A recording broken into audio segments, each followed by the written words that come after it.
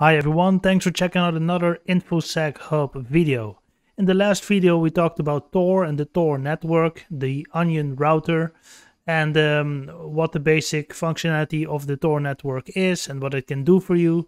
But the Tor network is nothing without a search engine because, well, I will show you why. You see, this is an onion address. So this is a page on the dark web or on the Tor network. This is a search engine and they all end with a .onion. So we have here a search engine. We have Haystack being another one that works. Not everything that you like, not all the search engines will work. It really depends on bandwidth and how busy it is on the dark web. I see that. In the background we have this onion circus running. So these are all the nodes in the network that I can use. You see the IP address, certain bandwidth. Here we have Duckduckgo. This is a search engine that is used on the surface web or the public internet, so to speak, as well. But here is the version on the dark web. You see here clearly the onion address. Another one that I found is the Hidden Wiki, and this is basically a whole overview on various categories on the dark web, what you're looking for. So editor's pick, volunteer, financial services, commercial services, domain services, and here I found the fake ID generator, which I will show you in a minute. DarkNet versions of popular websites. You see the New York Times, the Deutsche Welle, BBC. So they all have their own version on the DarkNet. Not because they find it so interesting, for instance, but let's say that you really want to hide your identity. You want to hide your IP address. You run Tails OS on a USB drive, for instance, because you have confidential information that you want to leak to the press, for instance. You can use Tails OS in combination with the Tor browser, and you use the operating system once, and with this DarkNet version you are sure that maybe I can connect to it in the meanwhile. Let's see if it works. In the meanwhile, you can use this DarkNet version of a popular website to anonymously leak information to the press. So, you know, whistleblowers can use this kind of website to give the press information on things that concern them and they want the general public to know, for instance. But they want to stay in the shadow, they want to stay anonymous, and it's possible. Let's see if it loads. It's quite slow. So far the dark web hasn't been very fast to me, but I will go back to this Hidden Wiki. So this is a Wikipedia page and it lists all the popular websites on the dark web. So this is one that I would really set as a starting point if you're really interested on what's all out there. You see the BBC page still loading. Social networks here, whistleblowing, WikiLeaks. So we heard about the whistleblowers that use WikiLeaks. This is the onion page for WikiLeaks. Let's see if that works then. Let's close this BBC one. I think that will time out eventually. Hosting, website development, file uploaders. I also saw something here of torrents. I will go further into it, but also the shady stuff, the drugs, the erotica, everything that, you know, the dark web is kind of famous for. Forums, I think, Russian, Spanish, Portuguese, peer-to-peer file sharing. Important, it's possible to use Tor for peer-to-peer. However, if you do the right thing, must also be on giving back bandwidth that's used.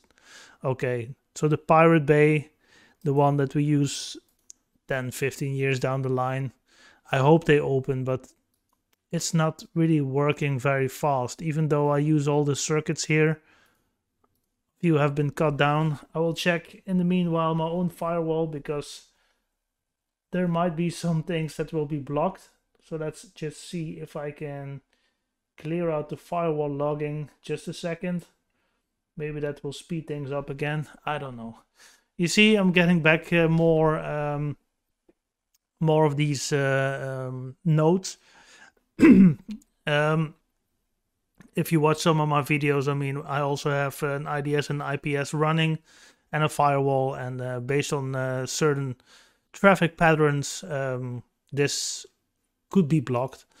But let's not drag on this video too long. See, this is clearly not working. Here, this is what I find. So this is kind of funny, fake identity ID name generator. Let's see. This tool generates information from algorithms. It does not produce actual issued documents. Page issued. This is the Tor network section of the website. Donate to keep it online. This is funny stuff, right? This is funny. And this is maybe the least shady. Yeah, this is a shady website, but like when it comes to the dark web, there's so much stuff out there that I can't show you. But you see what it's all about. Also, Onion page. So the Hidden Wiki is really like a page that I would suggest to start with, right? Duckduckgo works quite well. Haystack works quite well. And this one, SirX, works. Development releases, public instances. Let's visit. Let's see if it works. I really must say that it's not very fast. Okay, let's encrypt all the instances that the search page uses. All right, let's see if we can find one more example. Tor only open source peer-to-peer encrypted messengers. Let's see if this will open. I don't really think so. Server not found. Let me go back to the Onion circuits. Some student server. Osama bin error. Funny. You get the point, right? I mean, it's slow. I also have a firewall that that's disrupting communications because it is going to kind of an illegal section of the internet. Again, browsing the dark web is not illegal.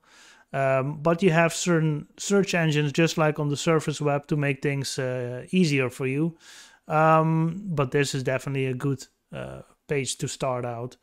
And you can search them, right? You can still go to DuckDuckGo and say, for instance, top 5 search engines, dark web. And then it will use DuckDuckGo, the .com version. So this one is way faster. You can, as you can see.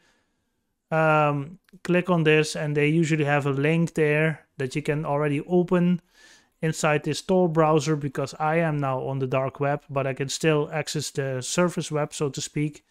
And only thing you need to do is open in the Loo tab and it will grab that on the dark web, for instance. Let's see what else we can show you. Torch is also one. Haystack, here you got it. Yeah.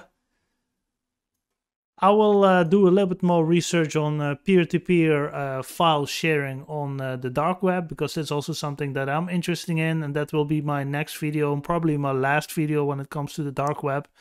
I was always interested in this and how it works and how it looks like. I must say it's quite slow, so you really need to take your time to get anywhere. Might also be because of my internet connection with a firewall / IDS, IPS, that this only happening on my side. But I think this is giving you an overview of what's out there. And you can search here whatever, and the Haystack already say that it indexed 1.5 billion pages for you. All Onion sites, of course. And this will give you a great starting point to get started on the DarkNet. So thanks for watching this video, and we hope to see you in the next one.